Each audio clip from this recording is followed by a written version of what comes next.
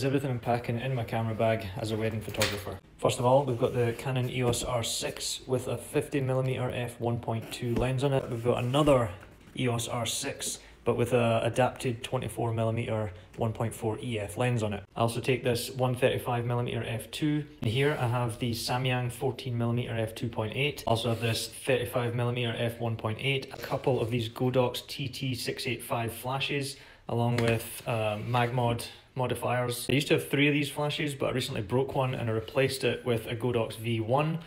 I also really like these modifiers that just kind of clip onto the front of the Godox V1. I have these 2 off-camera flash triggers here. And then I also take this extra bag. So it's empty just now, but in case there's like an off-site ceremony or something where I just don't want to lug this thing around with me, I can pop a couple lenses in here and carry stuff kind of a little bit lighter. And that is everything that I'm taking to a wedding.